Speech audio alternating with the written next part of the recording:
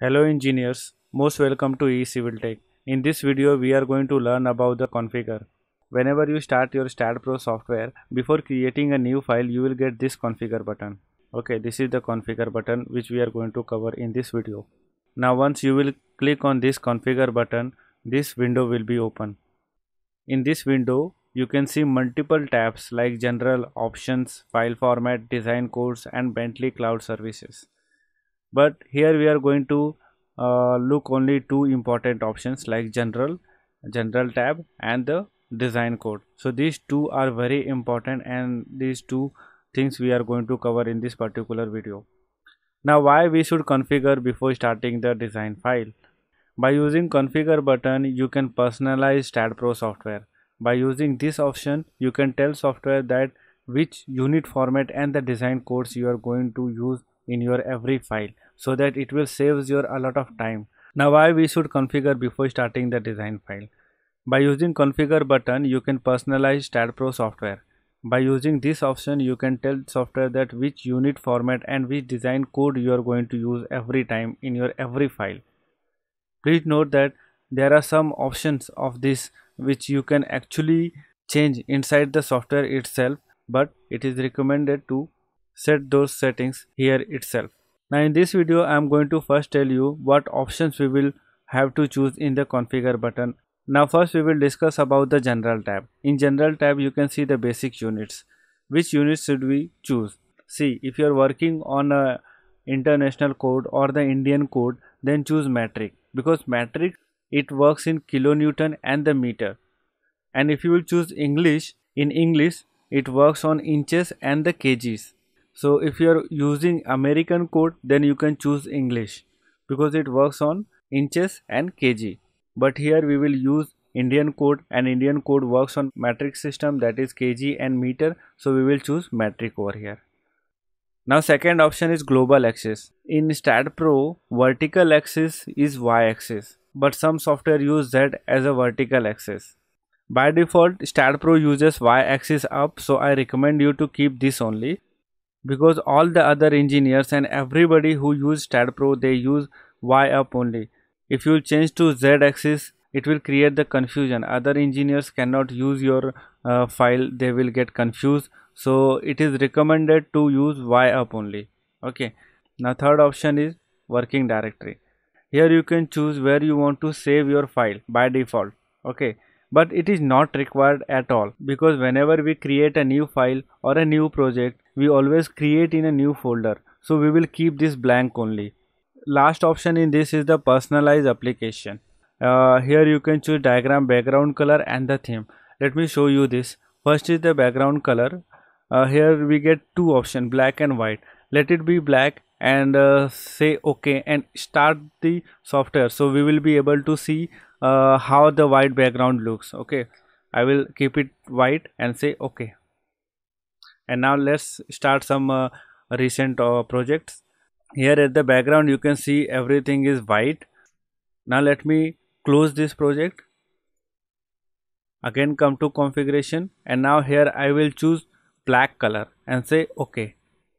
Now again let me go to that file, and now you can see the background color is black.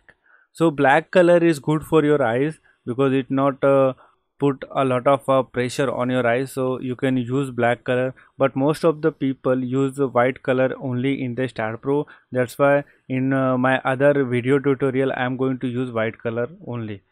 You can again go to file and close it and come to configuration and change it to white and say OK. Again you want to see, go to the recent project and you can see it is white. Now close it. Again come to configuration. So this is personalization. You can use black color. Black color is good for eyes. Now the themes. In themes you can see multiple option. First option is colorful. When you will keep this colorful, you can see there are many color it use to show you, and here I am going to use blue color. Let me click on the blue color and see what changes happens. Say OK, and now you can see your entire window is bluish in the appearance is changed. Let me change it again. Let me choose some other color like green and say OK.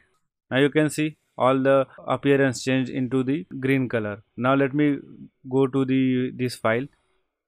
So you can see all how the tabs are looking, and these light green color over here, and the menus in the green. So you can choose whatever color you like, but here also I will close it again and go to configure and keep colorful only, because it is the, I think this is the best by default.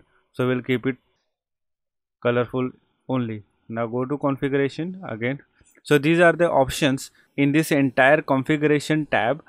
In general tab, I will recommend two things to check twice. First is the unit, base unit, that you will have to keep it matrix if you are working on any international code or Indian code.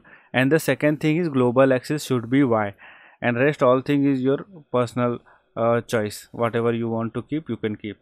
Now second thing is the design codes. In design codes, I have already chosen Indian codes, but if you will start it for the first time, it will show you American code. So you can choose your required code over here. Okay, so this first one is for the steel, and you can see there are a lot of codes that Staad Pro actually supports. Many international codes it supports. EN1993 European code is also there. Indian code is also there. IS801, IS802 is also there for the towers design. Okay, but for the general steel structure design we use IS800. So this is old IS800. This is IS800 2007 limit state design, and this is IS800 2007 working stress design. So in India still many people use working stress design for the steel structure, so you can go with this code, but it is recommended to always design in limit state method. So I will choose IS800 2007 LSD, okay, for steel structure.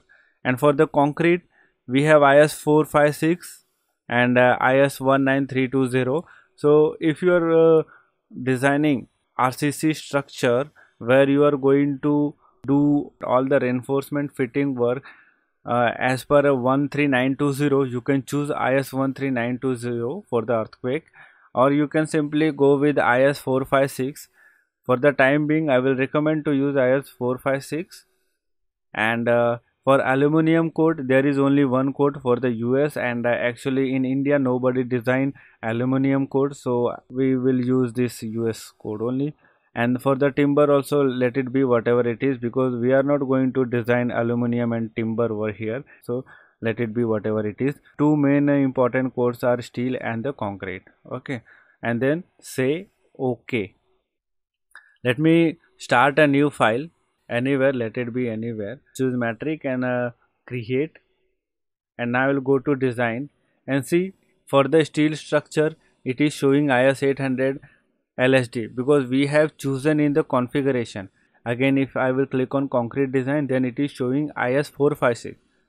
So this saves your time, because if you have not set anything there, then here it will show you American code, and then you will come again over here and then choose your code whatever you want. So it takes a little bit time. When you are sure which code you are going to use for most of your design, then it is very much recommended to set it in the configure button. By using the configure button you can actually customize your software, personalize your software as per your needs. So this was all about the configure button. I hope this video was useful for you. If you like the video, please hit the like button, subscribe our channel if you are new to our channel, and also share with your friend. We will meet you in the next video. In next video we are learn about the modeling, how to create a new model. Thank you for watching. See you.